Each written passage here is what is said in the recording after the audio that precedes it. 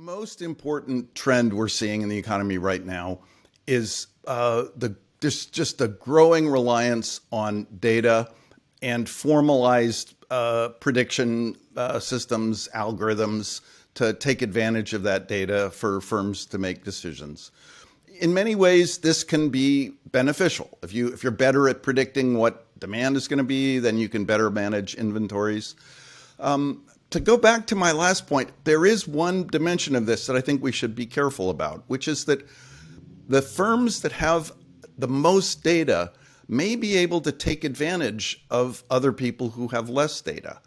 And I'm a little bit worried about the possibility that we could see firms like this gig economy, firms that have relationships with workers where they're basically the firm is manipulating the relationship with the worker for the benefit of the firm,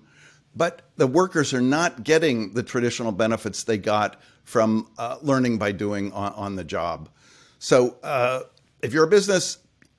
get with the opportunities there are for harnessing data to make predictions, but watch out for this trend where there's a little bit of kind of predatory behavior that's emerging amongst firms that have the most data, that can predict the best what people are going to do, that can even manipulate a little bit what people are doing. And then as voters, let's try and find ways to reward the firms that do the right thing. And let's not just let the market reward the predators. And this is why it would be important to track things like what kinds of organizations, when a person works there, lead to a successful career for that person, as opposed to what kinds of organizations trap people in a way that limits the progress